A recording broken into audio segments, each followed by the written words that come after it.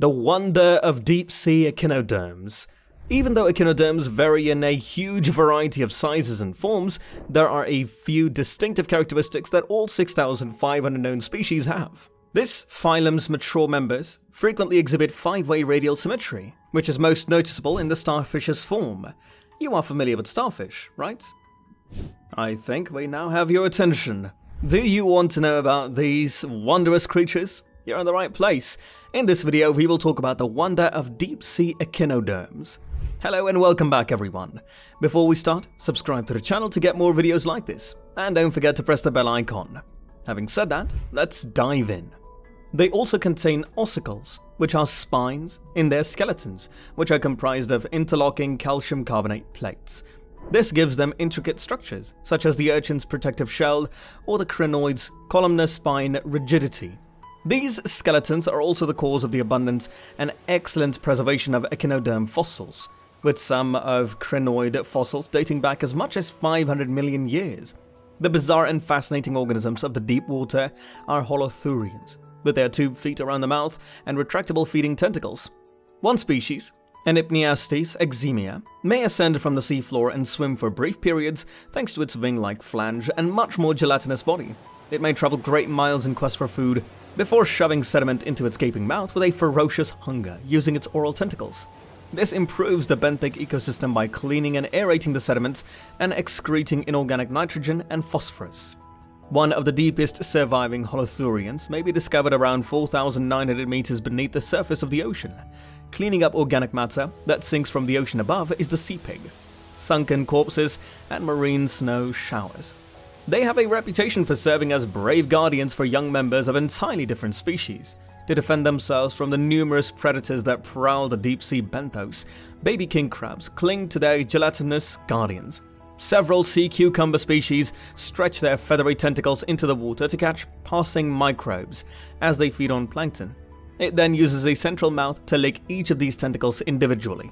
Many dig down into the seafloor, generating bioturation, which reorganizes the sediment and promotes the growth of other species. Others engage in intricate symbiotic interactions with other species, such as pearlfish and the emperor shrimp. Another echinoderm species, the starfish, is among the few predators that can overcome the sea cucumber's defenses.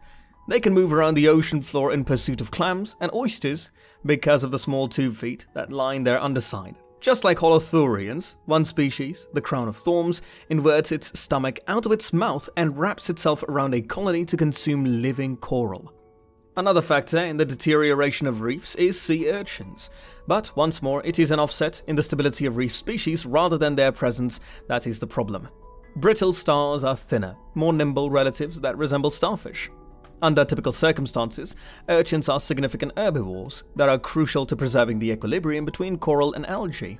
Some brittle stars can move more swiftly and even cross open water by bending and twisting their lengthy arms. A distinct class of brittle stars, known as basket stars, may be discovered clinging to the continental shelf down in Antarctica.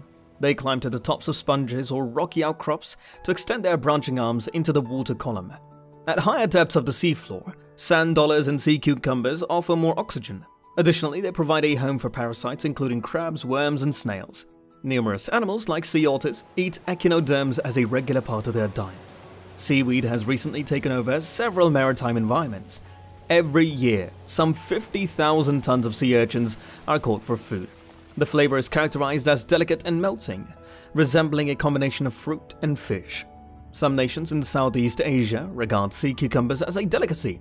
They serve as the foundation for stews and soups with gelatin in China. Additionally, echinoderms are employed in both medical and academic research. For instance, there is interest in employing certain sea cucumber toxins in cancer studies because they slow down the development of malignant cells. The mechanisms of fertilization and egg activation, early developmental physiological processes, and the control of differentiation in the early embryo have all been studied using sea urchins.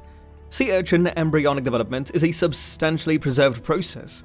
This enables biochemical and molecular analyses of developing embryos.